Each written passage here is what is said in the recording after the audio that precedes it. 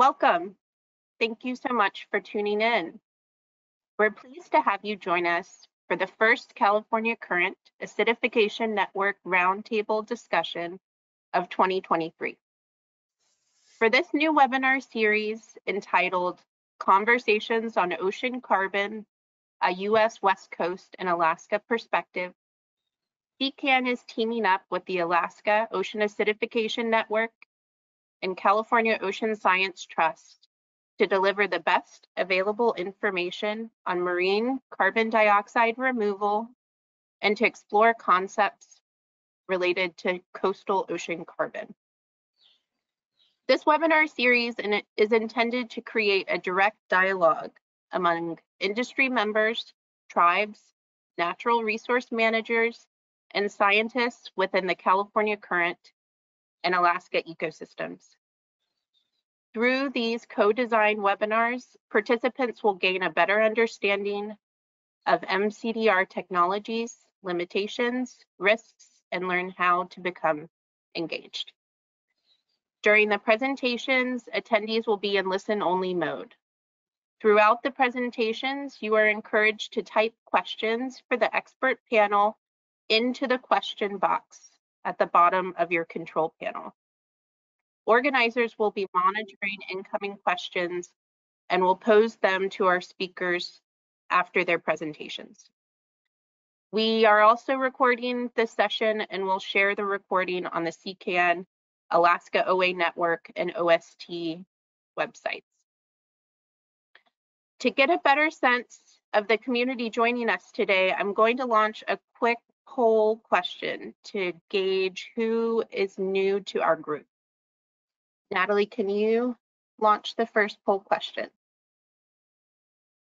So this will be a helpful data point for the California Current Acidification Network to know who has been participating in our webinars in past years and who is new to attend this mCDR series.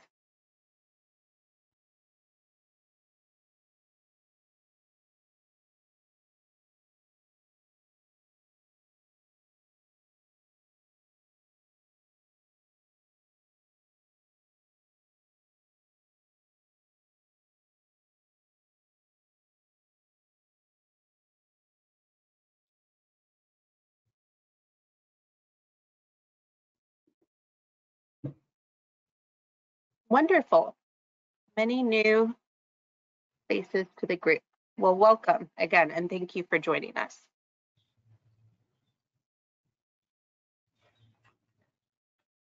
I'm Alex Harper. I'm with the Central and Northern California Ocean Observing System, and I'm the organizer for CCAN, the California Current Acidification Network. I will be helping to moderate today's session and running the logistics of the webinar. I'm joined by my co-organizers, Lauren, Darcy, and Natalie, who will be helping to walk us through the next 45 minutes of presentations, followed by a moderated Q&A. I'll turn it over briefly to my other organizers to introduce themselves and their organizations. Darcy, passing it to you. Thank you, Alex. I'm Darcy Dugan. I'm with the Alaska Ocean Observing System and the director of the Alaska Ocean Acidification Network. And I just want to thank you all for joining us and for your interest in learning more about this topic. And I will be moderating the Q&A today later in the session. I'll pass it off to Natalie. Hi, everyone. Thanks for joining us. Today, I'm a 2023 Knaus Fellow in the NOAA Ocean Acidification Program Office. And ocean acidification mitigation strategies are a part of our program's mandate. OAP supports CDR efforts, including housing a sub-program on CDR that's been leading a $25 million grant opportunity that closed in February. Announcements will be expected this fall. If you would like to learn more about NOAA OAP's CDR efforts, please reach out to the CDR co-leads, one of whom is a panelist today, Jessica Cross. Thank you. And now I'll turn it over to Lauren. Great, thanks Natalie, and hello and welcome everyone. Thanks so much for joining us. I'm Lauren Linsmeyer, a Senior Science Officer at the California Ocean Science Trust, or OST. OST is grateful to be co-hosting this webinar today. And for those of you who may not know about our organization, We are an independent nonprofit created by the California legislature to bring cutting-edge science to the decisions shaping the future of our ocean and coast. With funding from the ClimateWorks Foundation, OST is working to elevate awareness and understanding of mCDR among California policymakers to support informed decision-making.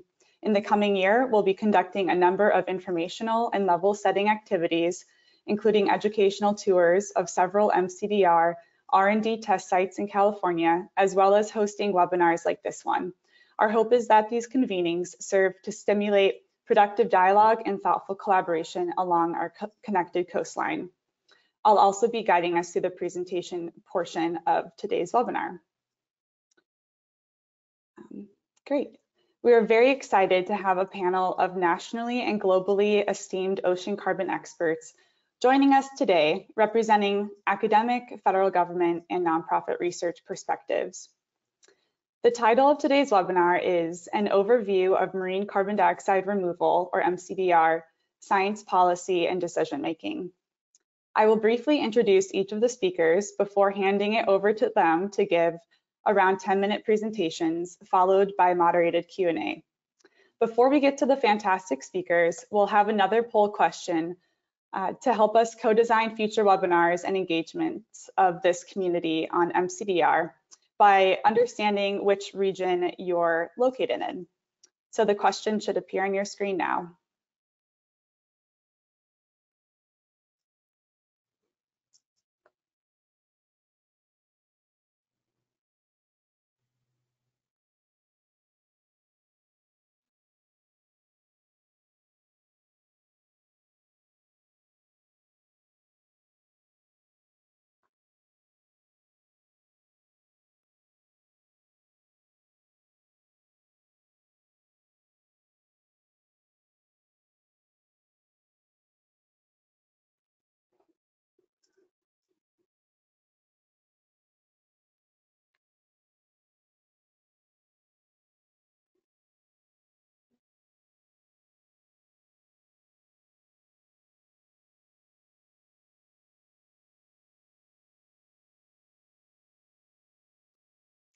Great, thanks so much for everyone's responses. And we do apologize if your region was not captured in those answers. We're limited to just 5 responses, but if you're located outside of these regions, we hope to hear from you more in the future.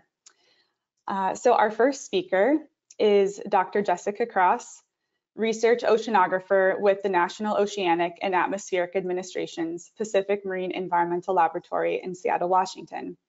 Jessica is a research scientist that works at the interface between the research and engineering communities to develop new tools to explore how our oceans support sustainable development and contribute to climate risk management.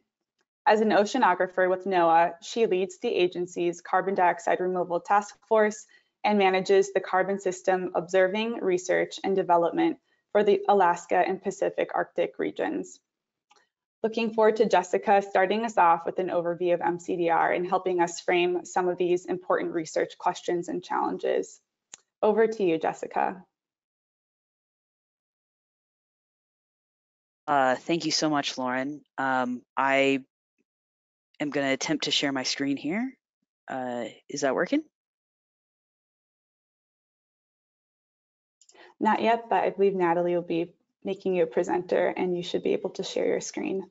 We can see we see your screen now. Yay, huzzah. Okay, awesome. Okay, well, thank you so much for having me as a part of this webinar today and for that kind introduction.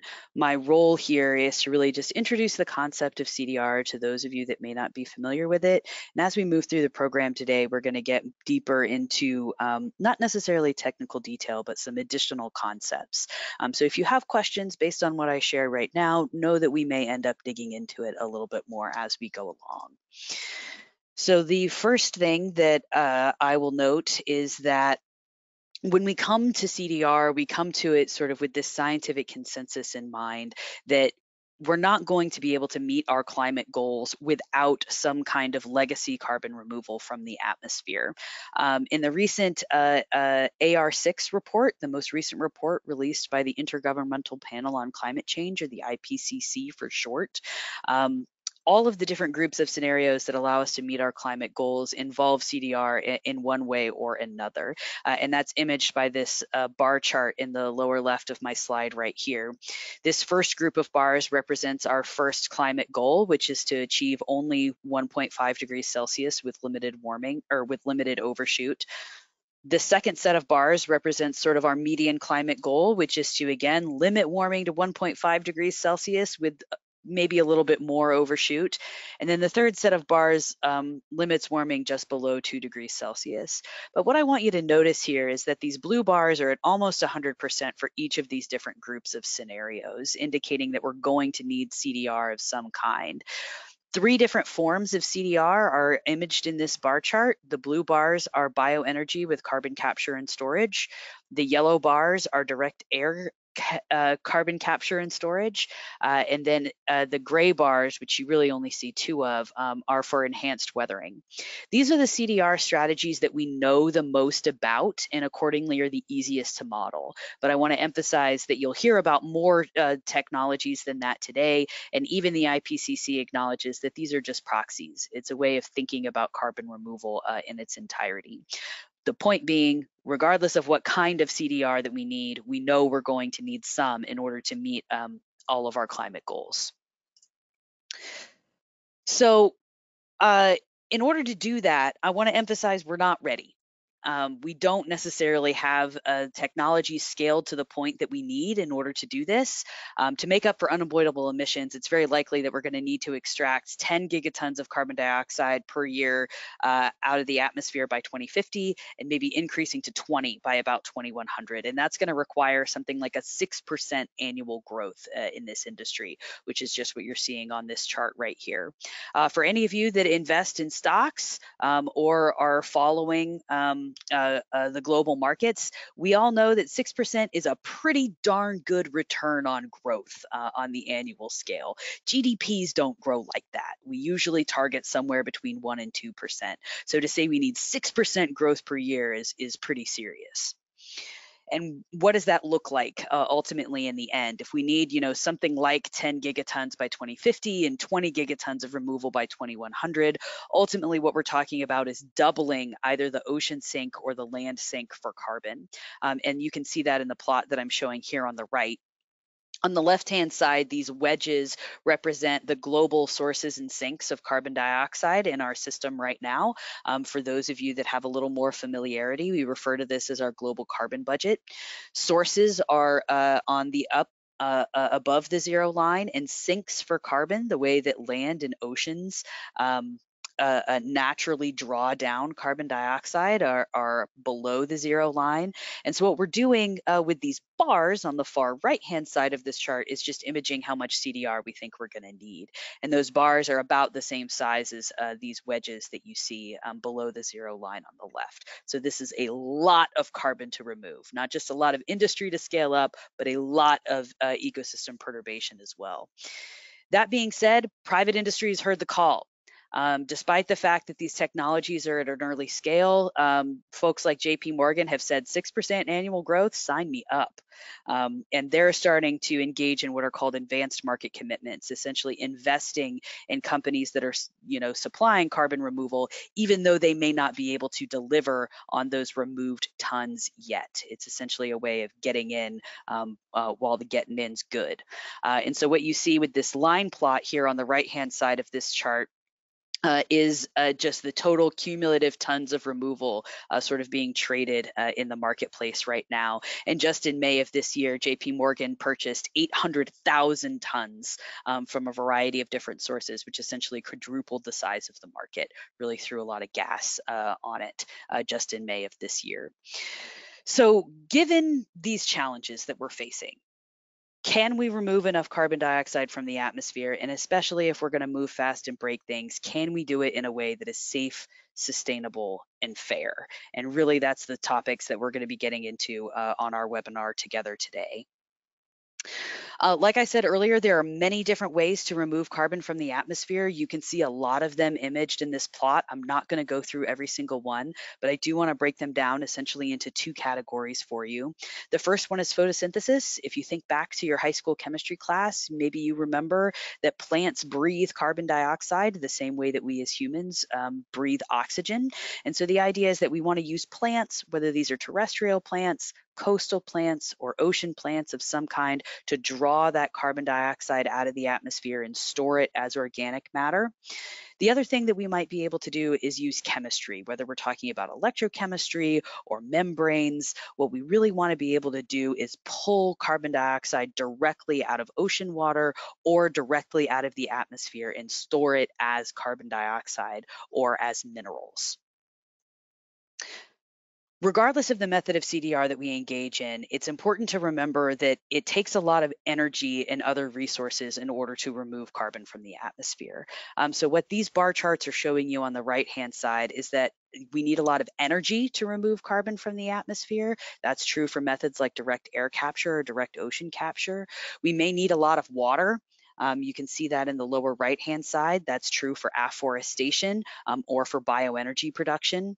And sometimes we may need a lot of land just to pull carbon dioxide out of the atmosphere, especially if we're relying on photosynthesis. And that's definitely true for afforestation or bioenergy solutions as well. And, you know, overall, what we want to think about is those resource demands, especially at scale, get to be pretty significant. So if what we want to do is engage in mineralization at that 10 gigatons of removal, we're talking about pulling half the world's cargo ship fleet off the market. Think about how challenging it's going to be for you to get your Amazon deliveries if half the world's cargo ships are suddenly taken away. When we're talking about direct air capture or direct ocean capture, that is a lot of electricity it takes to run those plants. Almost 100,000 times the current offshore wind capacity that we have right now, or really even 80% of the global energy production. Think about if I tried to reduce your energy footprint by 80%. Pretty significant, hard to charge your phone. The same with macroalgae. We'd need a band of kelp essentially all around the global coast to remove 10 gigatons of carbon dioxide per year from the atmosphere with additional impacts. You can imagine that maybe if we increased ship traffic, increased energy production, increased kelp, we're going to have massive impacts on the environment, right?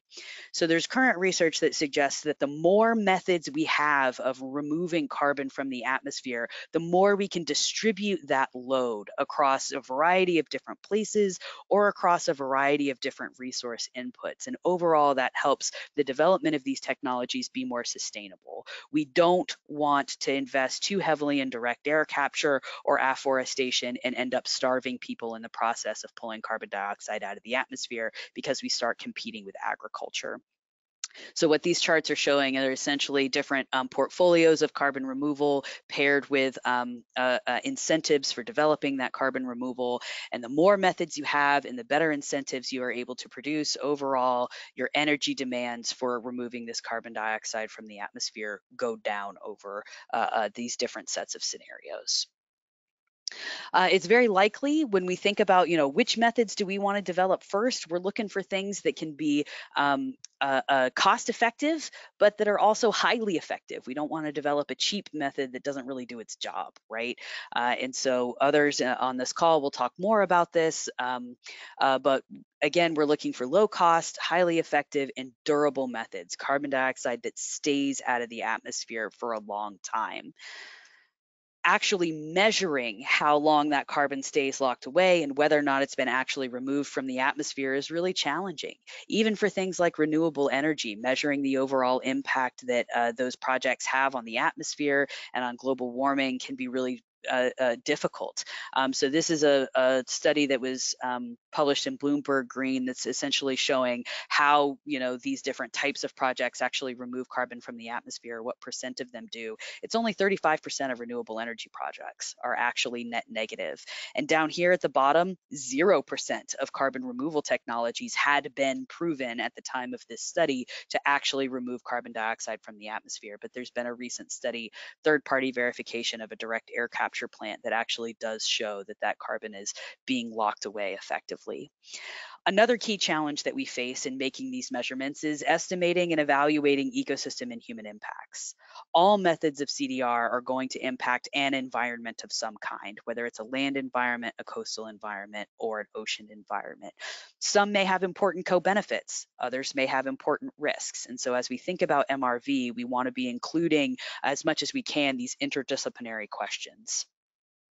So that leaves us with these ideas of like, okay, well, what do we need to do first? How do we actually start developing these technologies and how do we bring them to scale?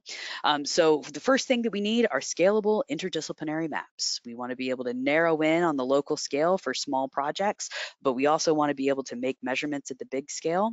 We know that it needs to be interdisciplinary, measuring not just carbon dioxide removal, but also the impact on environments and ecosystems. And last, people make decisions based on maps. They want to know where to issue permits for carbon dioxide removal projects. They want to know how their local backyard is going to be impacted, right? So we have examples of what that looks like so far, and one of those is this plot from NOAA that's showing our aquaculture opportunity areas program, or our coastal aquaculture planning portal. My agency, NOAA, makes these kinds of scalable interdisciplinary maps all the time. And so what we want to do is we just want to take that infrastructure and tune it so that we're able to make those same kinds of decisions for a variety of different CDR methods. If you're curious more about the kind of NOAA tools and techniques that we're interested in, we released our final strategy for carbon dioxide removal research a couple of weeks ago. You can find all those materials at the QR code that's shown on your screen. The report is long, and even though we tried not to make it very technical, sometimes it's a lot to digest. If you don't feel like reading 60+ pages of material, you can check out the 2-pager of key messages. That's the image in the lower right-hand corner, also available at that QR code that you see on the screen right now. I'll also emphasize that the Office of National Marine Sanctuaries is also starting to consider how we implement CDR in sanctuary settings. Again, thinking about important risks and co-benefits and how we make decisions. And you can find more about that sanctuary guidance at the QR code that you've seen shown on the screen right here. Last, I'll say that it's very clear that Congress has heard that this is going to be not just expensive, but an economic opportunity. And so there's been a lot of public investment in CDR research.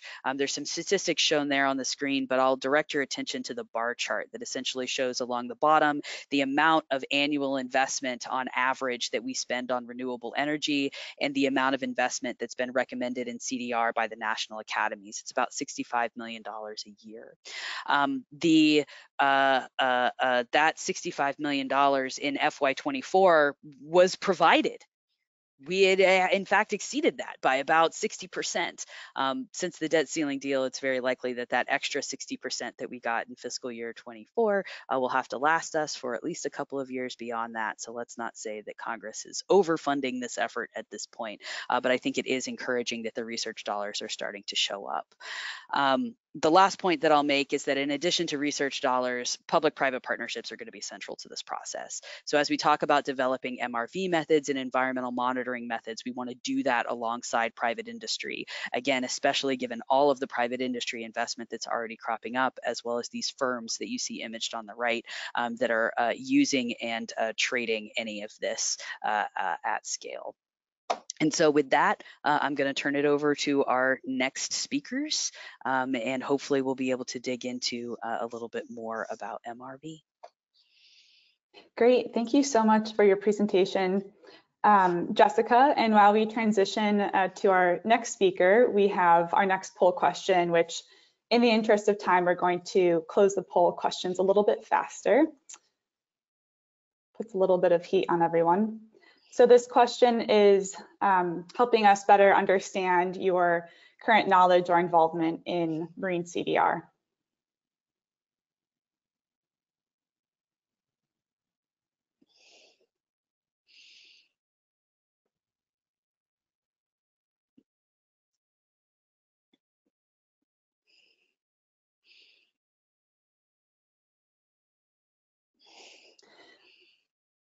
Wonderful, thanks everyone.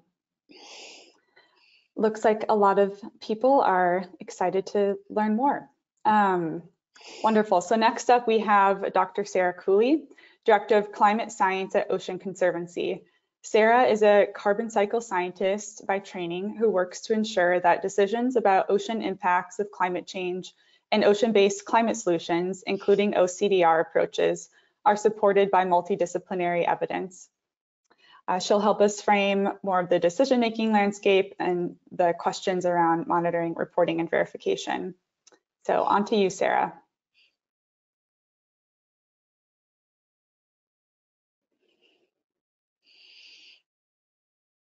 I'm muted now. Can anybody see my slides?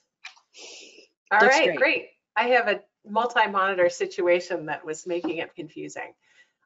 Thanks, Lauren. Thanks, Darcy. Thanks, everybody, for being here.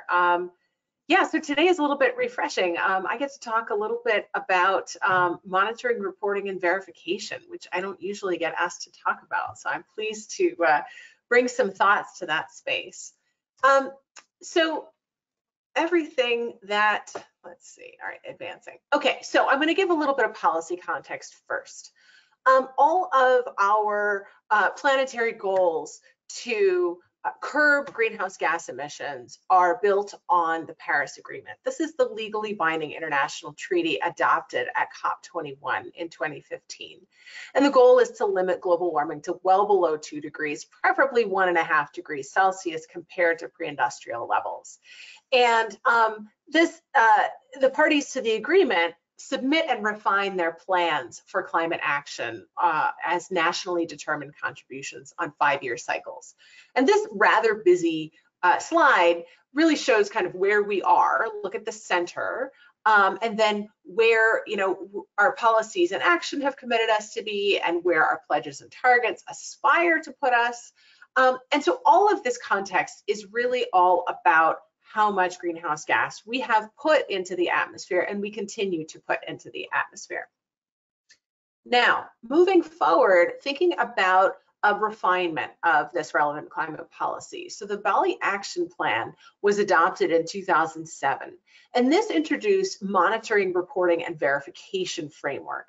And so nations can actually measure how they're doing on mitigating their greenhouse gas emissions using this framework.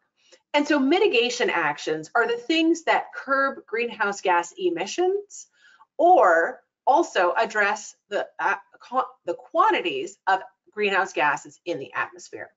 And so you can see here, the things that count include things that address greenhouse gases directly, things that really improve sustainable development, and then also progress towards implementing mitigation actions.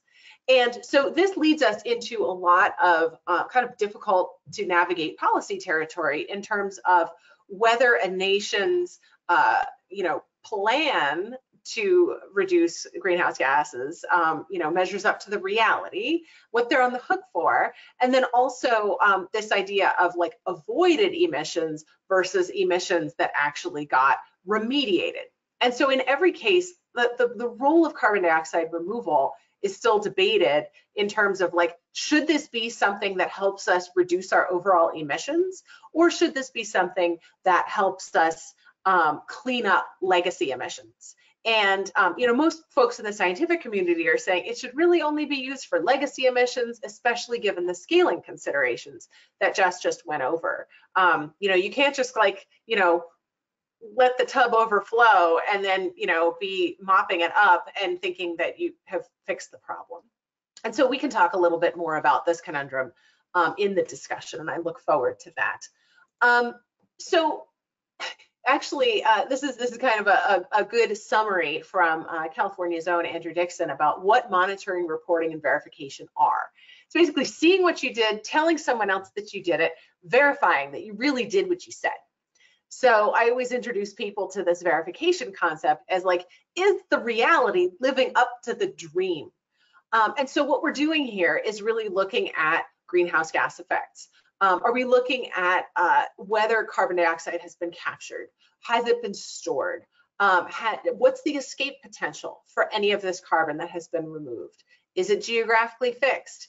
Is it additional to carbon removal that might occur already due to natural processes?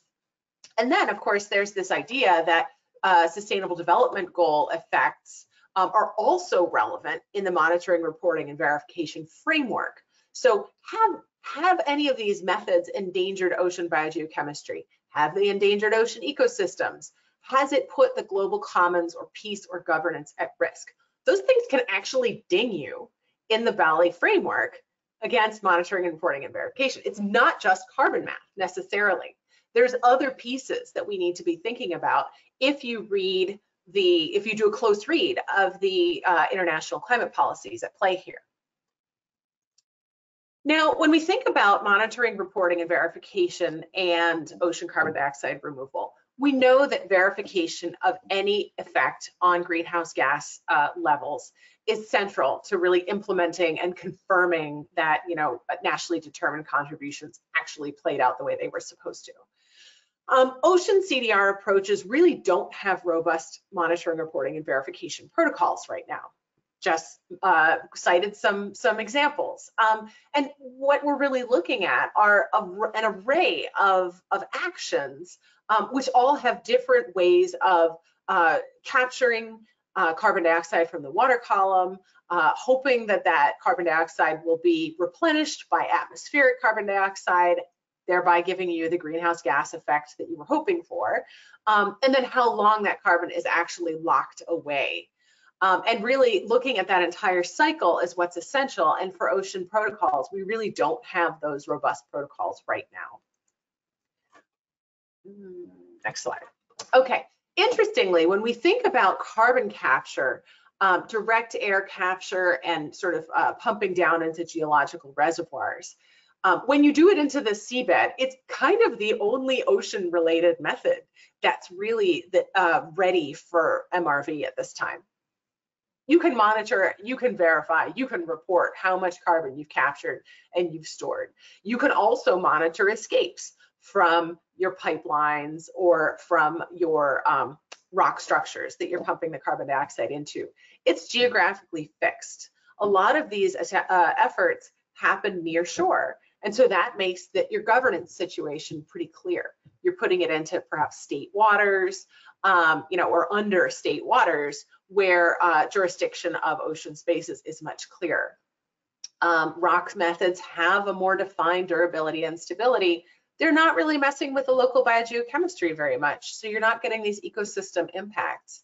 And then there's also much lower sort of public engagement risks because, unfortunately, our coastal zones have been so disturbed by pipelines, by drilling, by things like that already that, there's not as much of a mystery about how any of this would go.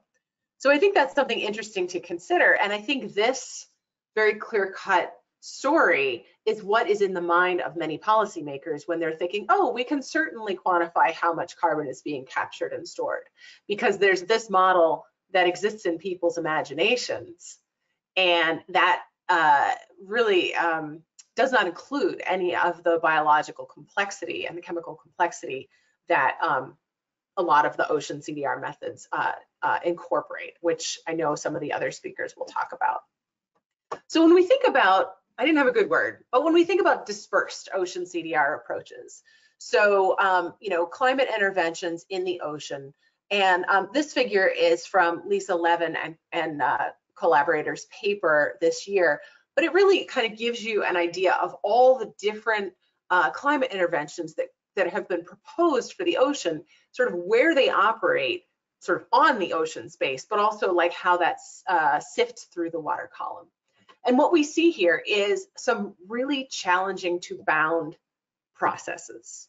You are talking in some cases about cultivating biomass, which then would be, packaged or sent down to the deep ocean. Bacteria go to work on it, and then you have decay in the deep ocean. Then you have ocean currents. So we're looking at a very porous system from like a boundaries point of view, and it makes it really, really challenging to draw a circle around the change that was proposed to be made and whether or not it was actually made.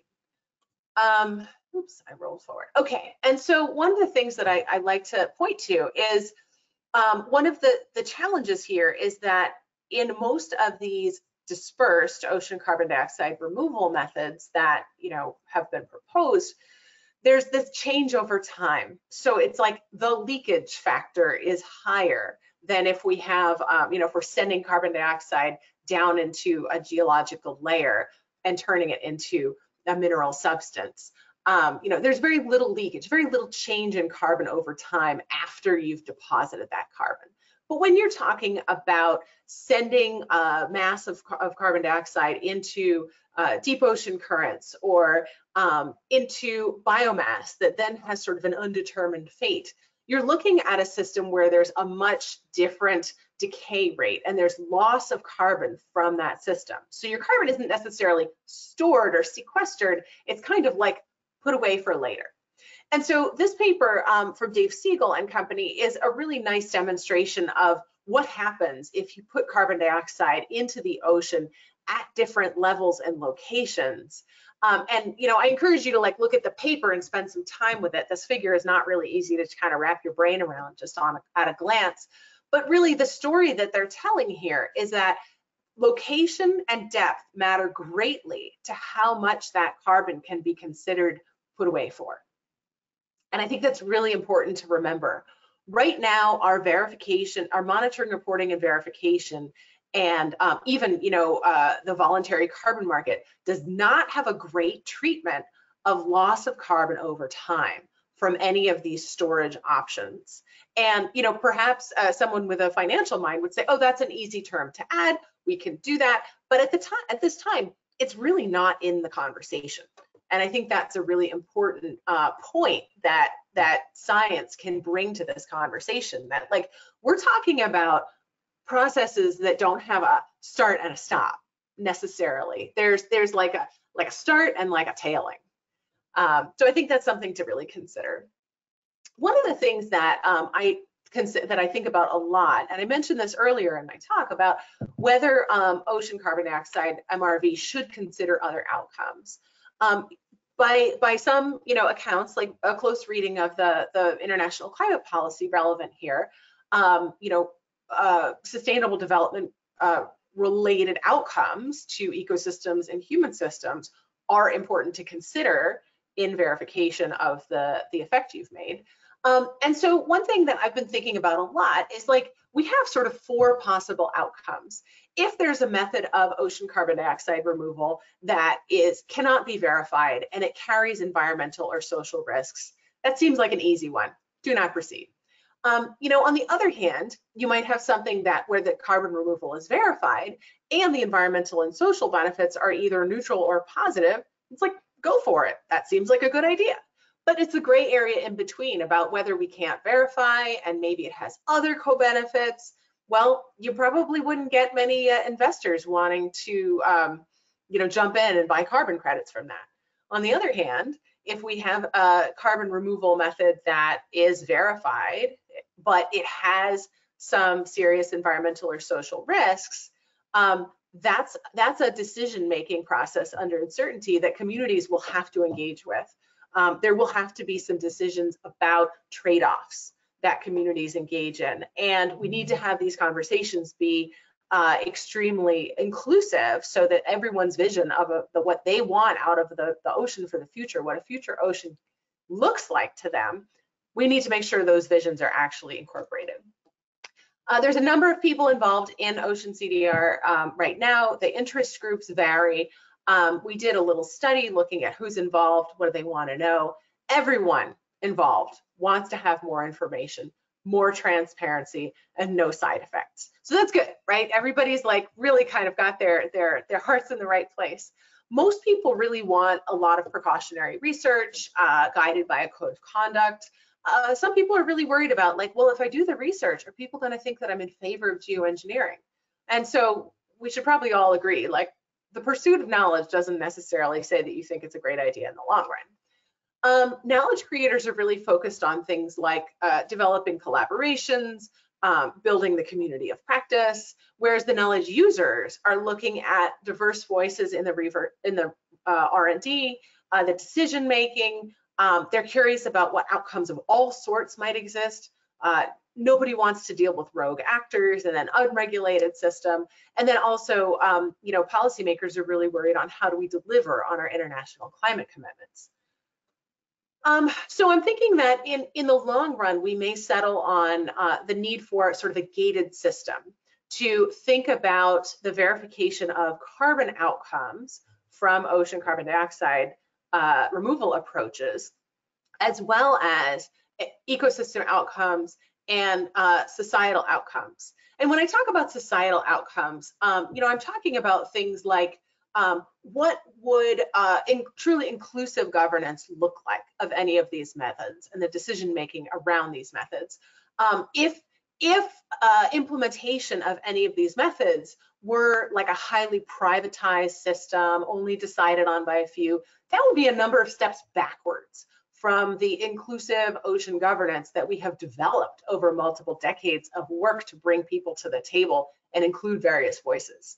So that's what I'm talking about when I'm saying, like, you know, there could be social system impacts. We could be displacing people who have, you know, make their living from the water. And all of those considerations need to be accounted for in any decisions about whether or not a particular ocean carbon dioxide removal method should move forward in its research or development or even implementation.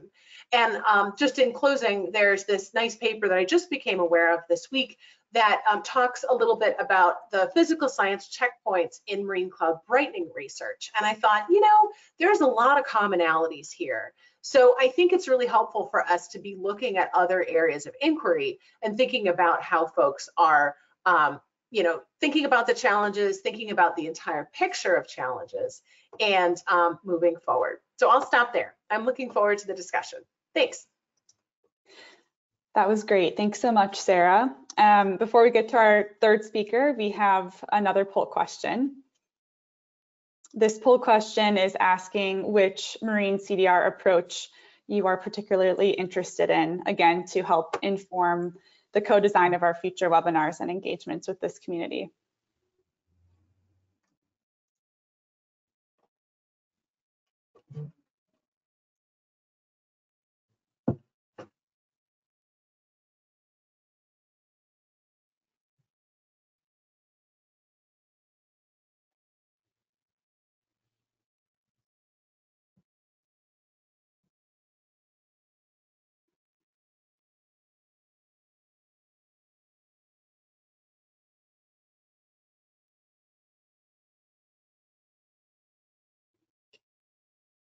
All right, fantastic. Thank you, everyone. Our third presenter is Dr. Christopher L. Sabine. He will be discussing the science behind how to actually measure and verify carbon removal from the ocean. Chris is the University of Hawaii at Mānoa interim vice provost for research and scholarship and a full professor in the oceanography department. Since getting his PhD at UH in 1992, he has published over 160 journal articles and book chapters on carbon cycling, climate change, and ocean acidification. His mCDR focus is more on the MRV side of things, and he's currently funded to look at the potential impact of different forms of ocean alkalinity enhancement, or OAE, on corals. Chris, passing it to you. Thank you.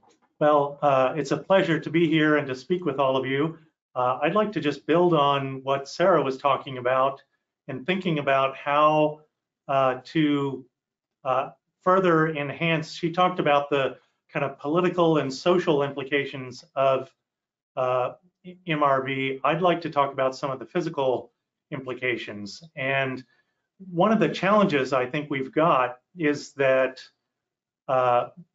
many of the policymakers and some of the companies that are considering this think of verification as a kind of a one-way process. You know, you make some measurements and there you've verified that what you're doing is actually making the intended consequences.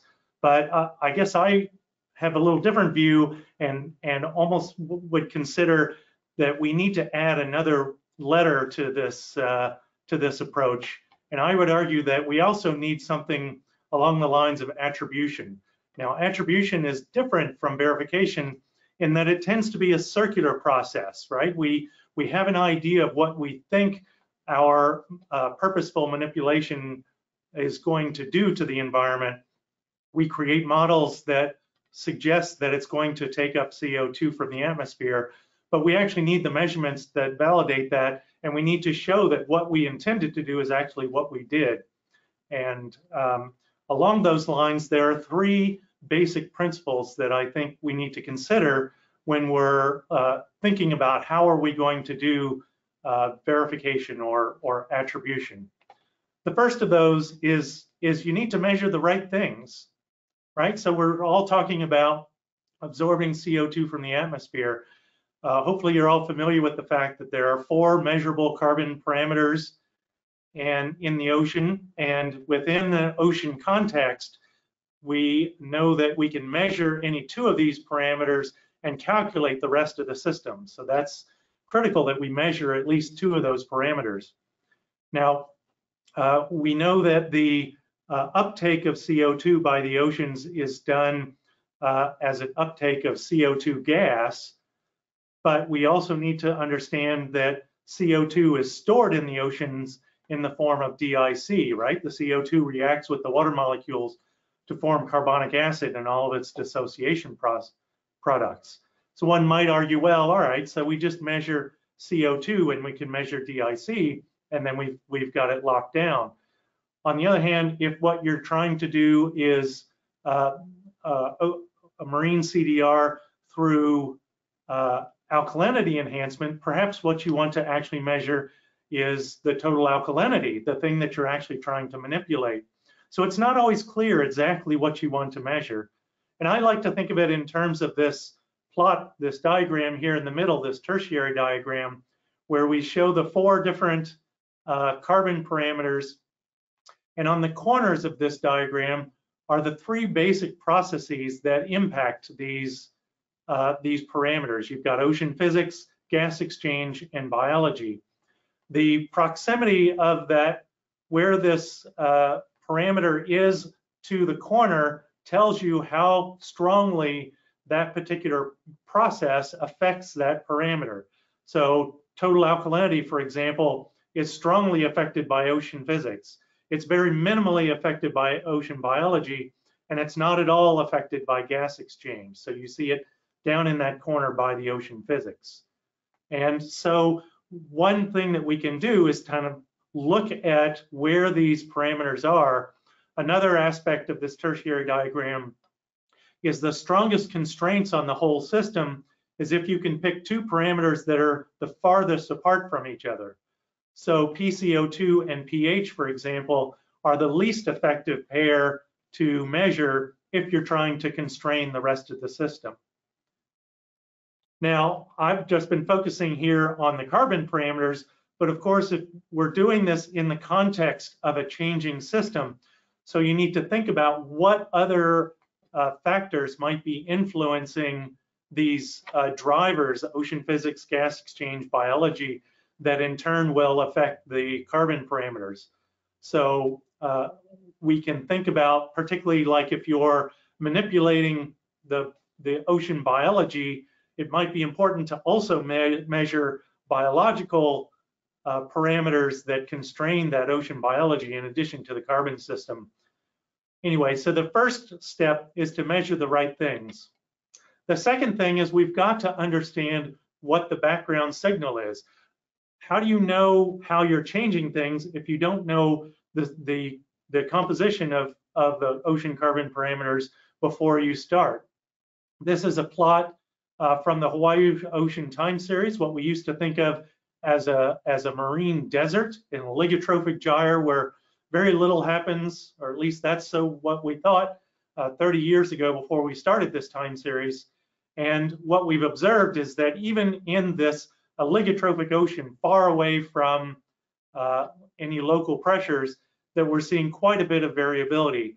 And you can see in this plot, the red line shows the Mauna Loa atmospheric CO2 trend over time.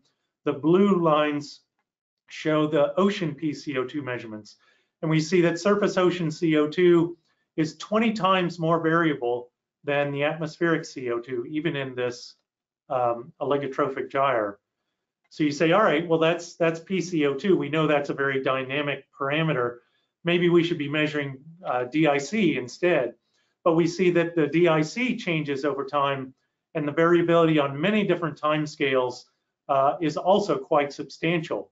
And you see that, for example, in these particular areas, we can see trends that extend over decades that could completely obfuscate the particular signal that you might be trying to understand if you're not properly understanding what the background signal is. So it's really important to know the background signal. Now, this is a particular challenge for the US West Coast, the California Current system, where we see even more dynamic systems in that coastal area and in the coastal upwelling. I will note here, so we're showing here the PCO2 changes over time in the CCE mooring, which is in the Southern California region. And I will note that the y-axis shown here is over 3 times the magnitude of the y-axis that I was showing for the station Aloha. The third step is understanding the long-term measurements, using long-term measurements to understand the retention. This is something Sarah talked a bit about. You know, when we understand that whatever process we're trying to manipulate, there's always a feedback, a leakage, if you will, of that CO2. And so in this case, on the cartoon on the left, we're talking about ocean biological enhancement that although you may be able to demonstrate a bloom, you actually need to also demonstrate that that bloom is in fact sequestering carbon. And because there is leakage from that, there's going to be decomposition that releases CO2 right back into the atmosphere. And then even if it is sequestered, how deep is it sequestered? How long is it going to be sequestered? And that's illustrated with this figure in the right. You know, you need to know, are you taking up that carbon for 10 years or 100 years or 1,000 years? That makes a big difference in the efficacy of this particular process and whether we want to consider whether it's worthy of moving forward with. Models have shown, if we just take the example of the natural uptake of CO2, the oceans are absorbing 2.6 billion tons of carbon annually, and yet models suggest that it's going to take decades before we can actually see that signal in the ocean carbon processes. So we need to think about how long do we actually need to measure carbon in the ocean to actually verify that that carbon has been sequestered. It's even worse if you're talking about trying to do this simply from measuring air-sea gas exchange. Again, the default seems to be, oh, well, we're taking up CO2. So if we just measure the flux, show that there's a flux of CO2 into the ocean, then we're all set. But it's not quite that simple. As you see from the plot on the right side that I showed earlier, we can easily show, well, easily after 3 decades, show that CO2 is increasing in the surface ocean. But if we're looking at the air-sea flux, which is determined by the delta PCO2, this change in surface water CO2 relative to the air that's also increasing, it's much more difficult to show a trend in the CO2 flux. So we need to measure more than just that air-sea exchange if we want to validate what's going on. Now, one positive thing is that, again, if we're talking about the California Current system, this is one of the most well-studied regions when it comes to monitoring and showing ocean carbon uptake and storage in the natural systems. And this plot just shows some of the measurements that have been made in the California Current system. Now, I will temper that a little bit in suggesting that this plot is showing all the measurements that have been made, irrespective of when they're made. So if you were to actually only show the data that are collected, say at one particular point in time, it's going to be a much smaller plot than what we've shown here. Also, I'll point out that the size of the dots that are shown here is actually substantially larger than the representative area of that measurement. So if we do impose a marine CDR approach in the California current system, and we want to take on monitoring, reporting, and verification aspect of this, it's really critical that we do measurements both before, during, and after that process in the exact location where these processes are being manipulated and where we want to demonstrate that there is an effect. So I will just stop there and again reiterate these three points that I tried to make in my short presentation. Thank you. Thanks so much, Chris. Our final presenter is Dr. David Koweek. David is the Chief Scientist at Ocean Visions, where he works to bring innovative and durable solutions to complex challenges facing our ocean. David has a PhD in oceanography and did postdoctoral work on new technologies to improve the health of our ocean. This training has prepared him well to lead science at Ocean Visions and to contribute to shaping the rapidly growing interest in ocean-based carbon dioxide removal. As our final speaker, David's going to help us bring this back to the question of how the mCDR community can begin to address these research questions and challenges that have been posed by the other speakers today. On to you, David. Thanks, Lauren. I can't tell if the screen share is set up okay. Are you all just seeing me speak now? I don't have slides to share. Yes, we can see you. Maybe Chris and I can go off screen if that would help increase attention on you. Sure, let's try that. Okay, great. Well, thank you so much, everyone. This has been a really, really great session. I've really enjoyed listening to Jessica, to Sarah, and to Chris. And I think it's just been a really nice opportunity to highlight both the potential and the challenges of ocean-based carbon removal or marine-based carbon dioxide removal. I want to touch on and review really quickly some of the main messages that we've heard from the earlier speakers. Jessica did a really nice job introducing us to the concept of carbon dioxide removal and talking about the potential role of the oceans in contributing to carbon dioxide removal at scale, that is, in a hypothetical scenario where we're using ocean-based carbon removal or marine-based carbon dioxide removal to deploy as a climate change mitigation tool. Then Sarah led in and talked about a lot of the details of marine carbon dioxide removal, MRV, monitoring, reporting, and verification. She led in with some of the history about why and how we think about MRV, about the need to think about social and environmental effects alongside the carbon accounting, and then right at the end introduced the concept of stage gates. And then Chris joined and talked about all the complexities of measuring these things at scale and what that means for setting up a global MRV system.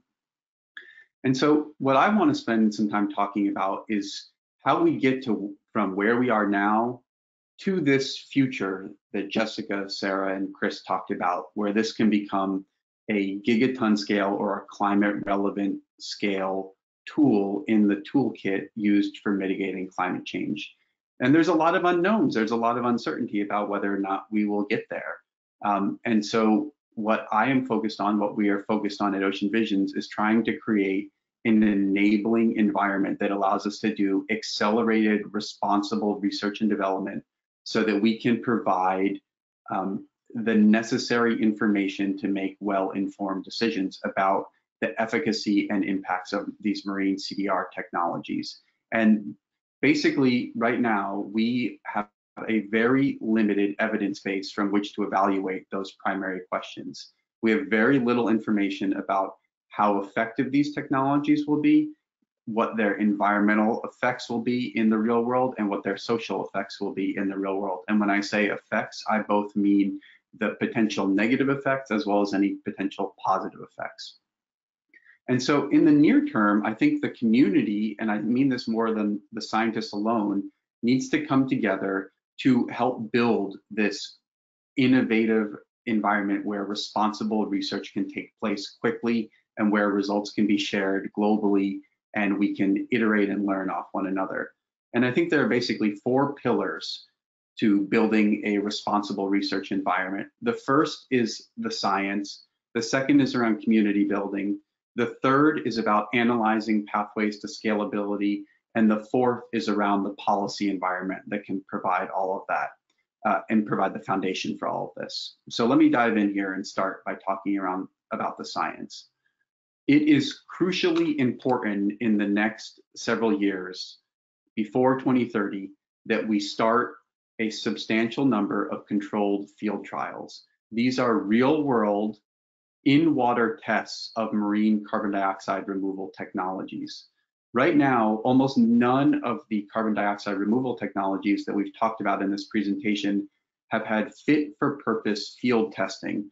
That is, tests in real-world environments that allow you to assess the efficacy and the impacts of the technologies.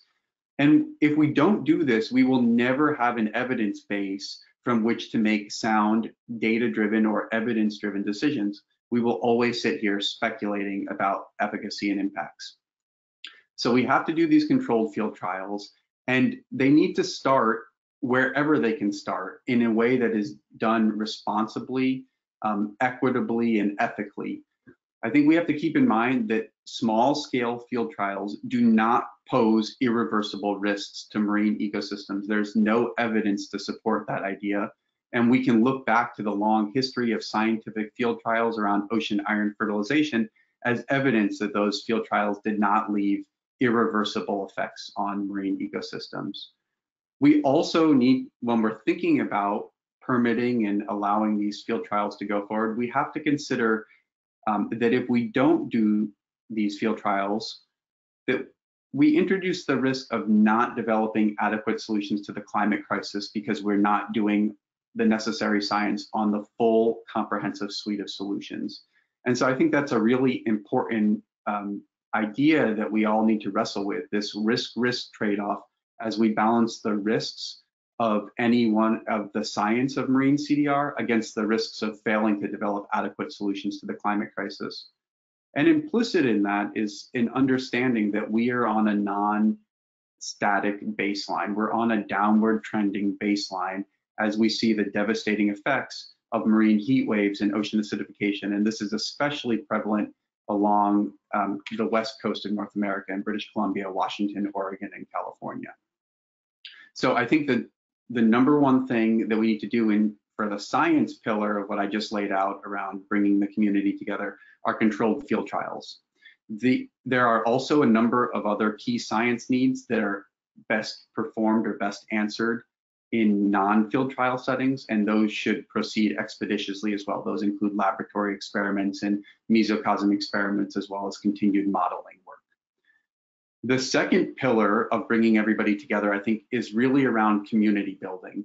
And in order to create an accelerated environment for responsible research and development, we need the engagement of brilliant minds from lots of different disciplines. So not only scientists and engineers alone, and not only oceanographers alone, but we need technical folks from non-traditionally or non-oceanographic fields, as well as all of the folks who come from backgrounds outside of technical fields, outside of science and engineering, who can help us think through the multidimensional or myriad opportunities and challenges around mCDR technologies. And I think throughout this, we have to be asking ourselves not who, but how. And by that, I mean, we need to pay a lot less attention, I think, to the institution that people are coming from, but instead to consider much more carefully how they're doing the work. Are they transparent? Are they doing work that facilitates outside scrutiny and peer review?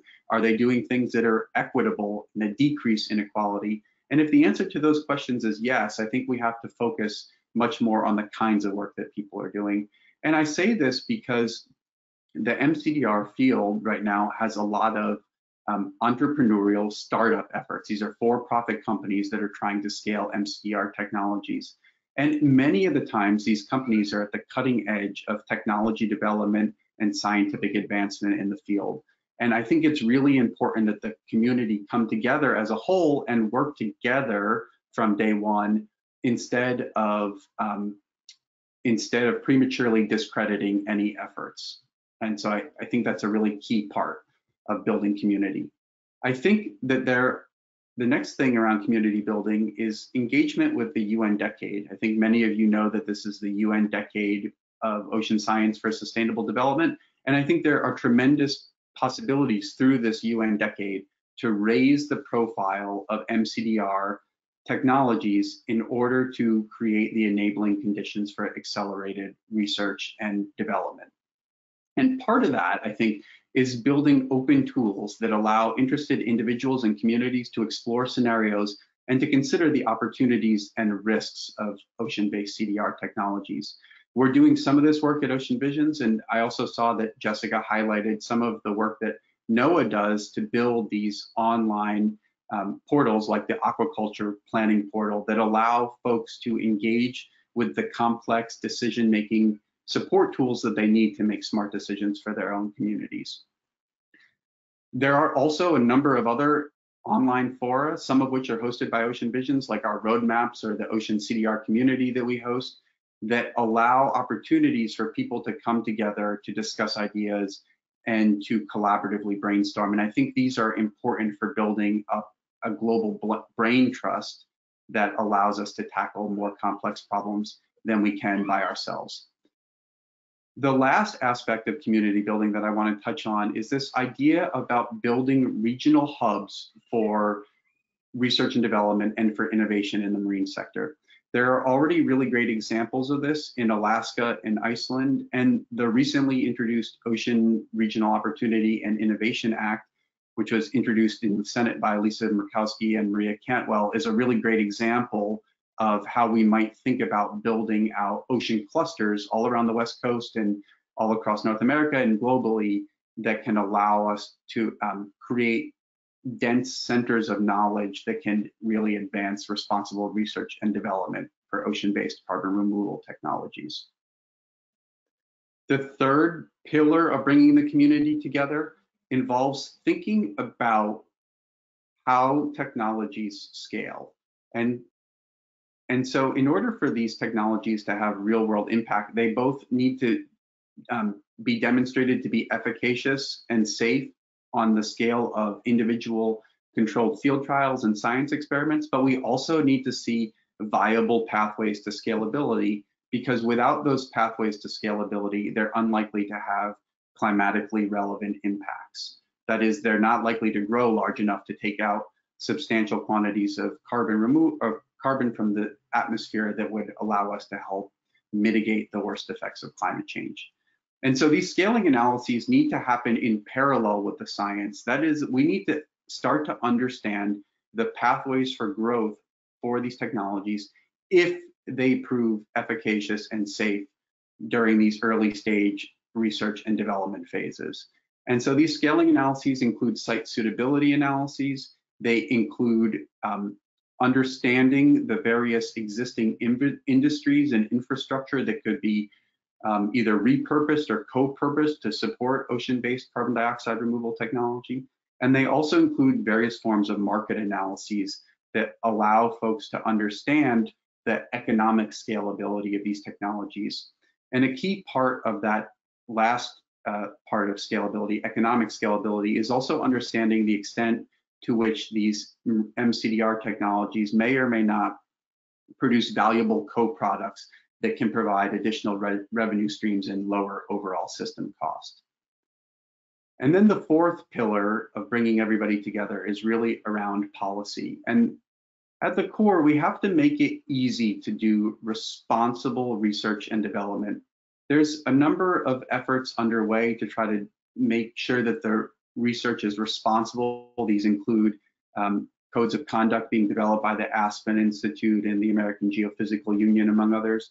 But we also have to make it easy to do that research. We have to make doing mCDR research part of national policy. We have to think about developing areas where it's very easy to do research via pre-permitted test beds. These are concepts that are drawn from the US Navy as well as the US Department of Energy where sites are pre-permitted to facilitate and streamline rapid testing of technologies as they're coming online. One really great example of this is the PacWave site off the coast of Oregon. And then we need to acknowledge, and I think this is something that some of the other speakers have touched on, that really sound public policy on mCDR technologies is going to require cooperation across sectors, and it's going to require money. I think we shouldn't kid ourselves, but this is going to be an expensive endeavor. It's one that doesn't need to be, the cost doesn't need to be borne by an individual jurisdiction alone. The US can contribute to this, state governments can contribute to this, but this can be a global effort. But we really need to be realistic with ourselves that a full-scale R&D effort on mCDR technologies is on the scale of billions of dollars to fully answer the comprehensive set of questions that allow us to make more well-informed decisions about efficacy and impacts. And finally, the last thing I'll say about this pillar is that I think we need to come together now to really clearly articulate what some of these stage gates are. Sarah introduced this concept of stage gates, that is, the research proceeds in an incremental manner as each question is answered. And if questions aren't able to be answered satisfactorily, then we stop advancing a technology. And this is a concept that lots of folks who work on mCDR technologies talk about, but it's something I think that needs a little bit more specificity and clarity so that the community can come together and commonly agree on the ways in which these technologies will be evaluated in terms of their capacity to make net additional contributions to climate change mitigations and sustainable development goals. So with that, I'll stop speaking and say thank you very much for your attention, and I am very glad to participate in the Q&A section following. Thank you.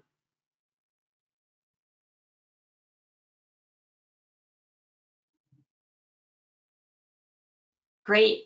Thank you so much, David, and to all the speakers for your presentations and your perspectives today. We have a little bit of time right now for a moderated question and answer session. And you can type questions or comments for any of the experts into the chat box in the control panel on your right, or I guess wherever it is on your screen. Before we get into the questions, we're going to launch our final poll question for the audience. I think Natalie is going to put up here for a second. This one is on what topics you are interested in seeing covered in future webinars. We realized this was a broad brush on kind of a pretty big topic. So which ones would you like a deeper dive into in the coming weeks and months?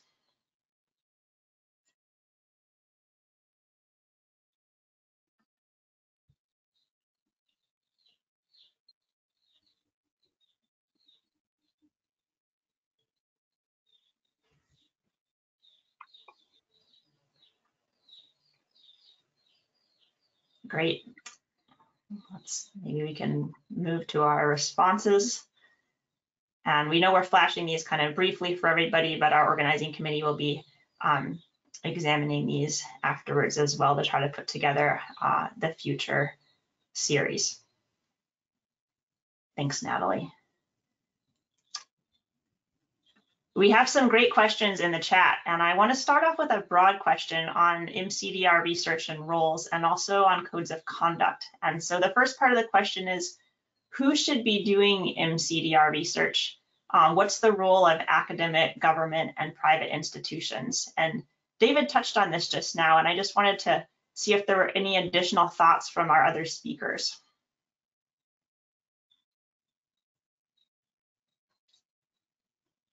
I can say some things because I did a study of who's involved. You know, I think there's really valuable contributions being provided by information seekers with lots of affiliations. You know, there's some fantastic research coming out of university and federal laboratories, in addition to private industry research labs as well.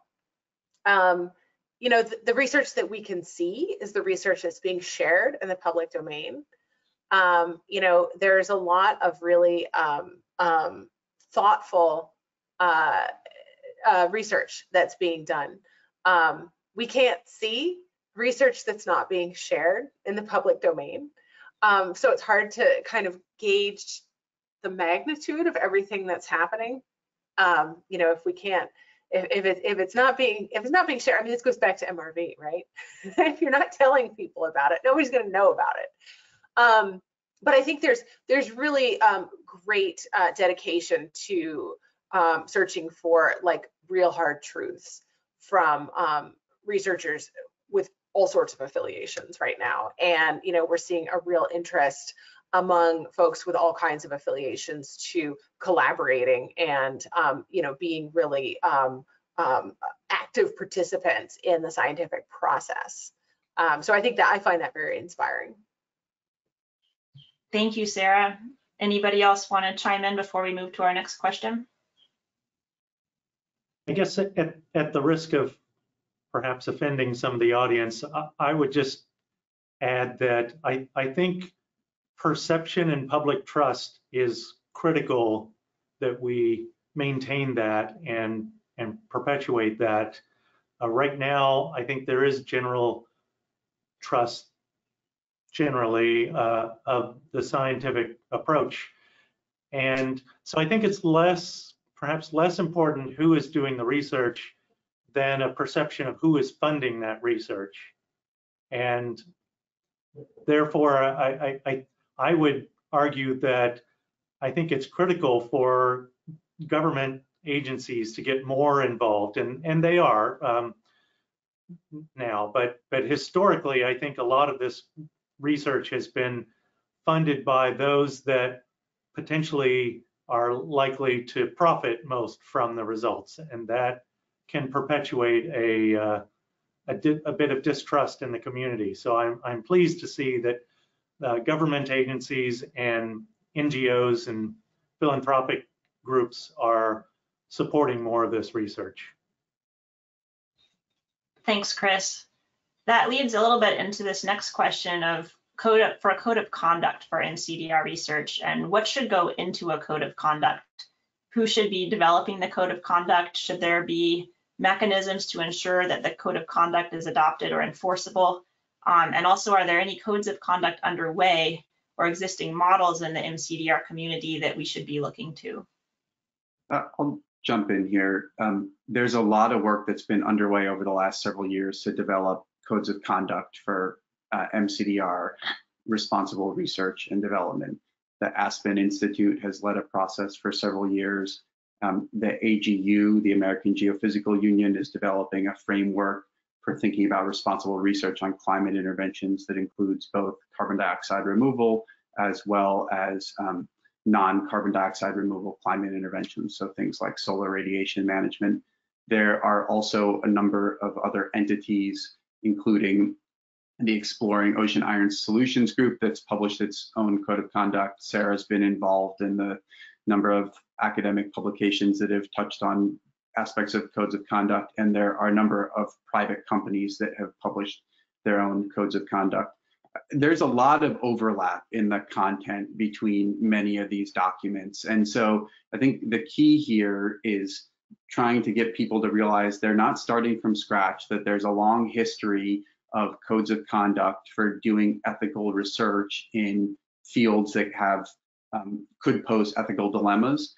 And the key, I think, is really getting a code of conduct, or potentially more than one, out there in the public domain, widely circulated, getting actors across sectors, academia, government, private sector, et cetera, to voluntarily adhere to this code of conduct or bind themselves to this code of conduct, and then to make sure that that code of conduct is,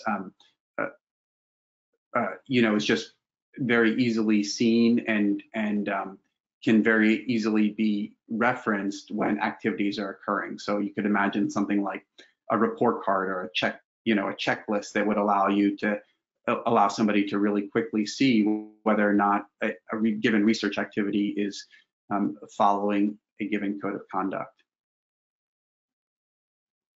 Yes, I'd like to add to that if I could. Yeah. Dave, that was a great overview. Thank you so much for all of that. I'm actually helping draft the next Aspen Institute sort of iteration of the code of conduct work. Aspen had kind of put out kind of why and what is needed, and now we're trying to put some meat on the bones and really explain some of the details. Right now, it's an international, interdisciplinary group of primarily academics, and we know that that's sort of just scratching the surface of who needs to be involved in helping, you know, draft and vet and improve a document like this. The vision is that it will be iteratively built upon and improved over time. The problem right now is that most public audiences are entirely not familiar with this topic. And so people can't have an opinion on how the research is done if they know zilch about the topic. And so that's why we're like, okay, for lack of anything better right now, it has to be kind of begun from an academic perspective. But one thing that we're really talking very vigorously about is how can we make sure that this helps instruct researchers on sort of how to undertake ethical research, but also recognizing that the people who are doing the research are often coming from a very particular value system, which may or may not match that of the publics in the places where these methods may be attempted. So that's been a real, I love this activity because it's been an academic stretch for me to learn about sort of the ethical and moral and sort of social science issues that really like underpin this idea of like Western natural scientists' conception of nature. But I think it's absolutely got to be inclusive. It's got to be iterative. You know, but I also agree with Dave that it would be ideal if we could kind of come up with sort of a, you know, hallmarks of someone adhering to the code of conduct and doing the research in a highly ethical and transparent way. So more on that within the year, I hope. Thanks, Sarah. To touch a little bit more on this regulatory environment, there's a question I want to jump to in the chat about whether any regulations around this research currently exist for real-world experiments, or can researchers play fast and loose because there are no current regulations? I'll take that one. There's a lot of existing regulations out there that probably apply to a lot of these different methods of CDR that we're talking about, but that may not have been written with CDR in mind. And so it's challenging to understand how exactly CDR sort of fits into these sort of niche spaces, right? That's true, you know, especially when we're talking about very close to shore, where a lot of these early experiments are likely to happen because infrastructure is plentiful there. There may be as many as like 6 or 7 different regulatory bodies that have jurisdiction over a particular spot, right? So that's going to be heavily regulated. When we move, you know, further and further out from shore, and especially in the international space, there's international laws that prevent the kind of experiments that we're talking about quite explicitly, you know, with a handful of exceptions that are probably very difficult to push through in terms of permitting. So one of the things, and I want to emphasize that I am not a policy expert, a policy worker, or anyone with any kind of authority whatsoever in the policy space. But one thing, I am policy curious. So one of the things that policy experts are thinking about right now is, you know, what does that patchwork of regulations look like? How do they apply to some of these CDR methods? Is there a way to consolidate that guidance into sort of like an easy to use packet that both you know, respects the letter of the regulations that are currently in place, but also the spirit of the regulations that are currently in place? How do we make CDR safe, sustainable, and fair for everybody? Thanks, Jess. We've had a number of questions about the efficacy of some of the different CDR approaches and where the carbon that's being removed in the ocean is actually going to go. And these are good questions, and I think we're going to save those for future sessions where we can dig a little deeper into those specific approaches. I want to move to, for our last question here, into the ecosystem impacts realm. David had mentioned that the small scale field trials are not posing ecosystem impacts, but when we talk about commercializing these approaches, we're talking about much bigger scales. And given that there is a range of CDR approaches being proposed, from more nature-based solutions to more technological approaches, what do we know about potential impacts to the surrounding marine environment from these different approaches, and what types of measurements or studies are needed? Darcy, just to clarify, I did not say that there are no ecosystem impacts. I said that these field trials do not pose the threat of irreversible risks to marine ecosystems. Thank you for clarifying that. Okay. Does anyone want to speak to marine environment or ecosystem impacts on CDR approaches, or ways that we can attempt to measure, quantify, or studies that might be help inform us? I have a couple of thoughts on that, things that I've been saying for a while. I do feel like we have not adequately included the ecosystem modeling community into some of the early inquiries that people have been doing. You know, I know that ecosystem models are not built for purpose here to kind of incorporate, you know, what would happen if you perturbed the aquatic system in one way or another.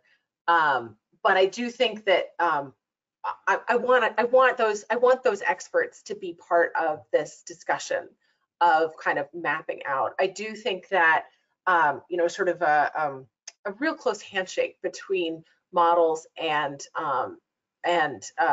field experiments needs to happen, because, you know, there's always been talk about like, oh, models can inform how field work is done, and I don't think we're really quite at that ideal state that folks would like to be when they say that sentence. So I do think there's a need to kind of bring in some additional expertise. And then finally, I do think that in addition to simply looking at, you know, specific ecosystem impacts or specific species impacts, we need to also be thinking about ecosystem function. You know, when Dave was saying, oh, we have no, you know, evidence of irreversible impacts, like that's true. But if we have a situation where a method were to have, you know, outsized impacts on, say, the recruitment of a particular fished species, that could have ripple impacts through the community that depends on that species. So I do think that the sort of pursuit of ecosystem outcomes also needs to look at function. I'll sort of emphasize here as well that it, you know, even though regulations in a lot of cases are designed to try to limit environmental impacts, MRV practices, as you know, Sarah kind of outlined earlier, are not designed to take those into account. So we sort of have these two competing pulls on, you know, what projects are supposed to look like. And when you're trying to do something cost effectively, you're going to go with the least possible, you know, least benefit, right? Like what's the lowest cost I can do this for, which may preclude maybe doing some of that more robust environmental work. So I think that, you know, in addition to like actually sitting down doing the bench scale, I think there's a role for, you know, again, thinking through how these are going to roll together as part of a collective reporting process. Thanks, Jess. We've had great questions coming in and really thoughtful responses from our panelists. I'm going to hand it back to Alex because we're just about at time here. Well, thank you, Darcy, and thanks so much to you all for attending today's webinar. We welcome any feedback and further questions or suggestions for topics for the rest of this series. Thanks again to you, Jessica, Sarah, Chris, and David for taking the time to offer your expertise and perspectives today. Video recording for this session will be made available on the CCAN, OST, and Alaska OA Network websites. And you can also join the CCAN listserv on our website, where you'll find more about the next mCDR webinar and other activities. We hope to see you at the next one. Take care.